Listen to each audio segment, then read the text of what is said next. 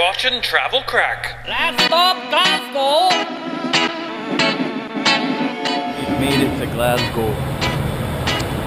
Now we gotta pee, you know that.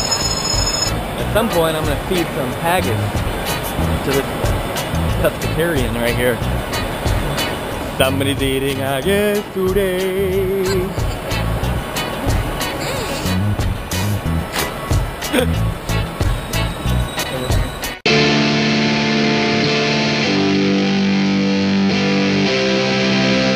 We're at the very spooky necropolis in Glasgow. Dun, dun, dun, dun, dun. Lot of old shit up here. Lot of old shit up here. There are old buildings and old trees.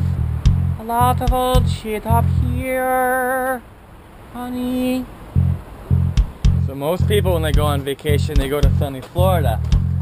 We go to the House of the Dead in rainy Scotland because it brings us joy.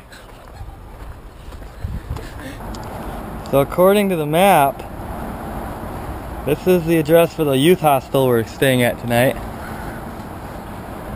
Doesn't make any sense.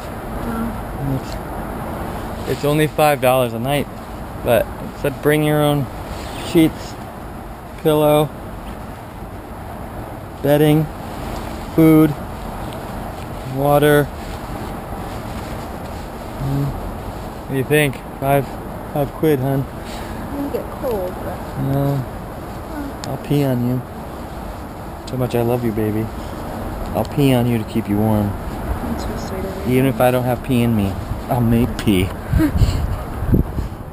Fallen is the curtain, the last scene is over, the favorite actor treads life's stage no more.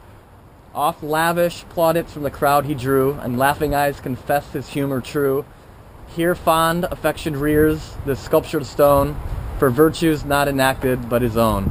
A constancy unshaken unto death, a truth unswerving, and a Christian's faith, who knew him best have cause to mourn him most. Oh, weep the man more than the actor lost, unnumbered parts he played, yet to the end, his best were those of husband, father, friend. It's a nice poem. That's the best one here. You won, honey. Yeah, he won. You won the battle, even after death, John Henry Alexander. Okay, let's go get some whiskey. Alright. We'll do a toast to John Henry Alexander.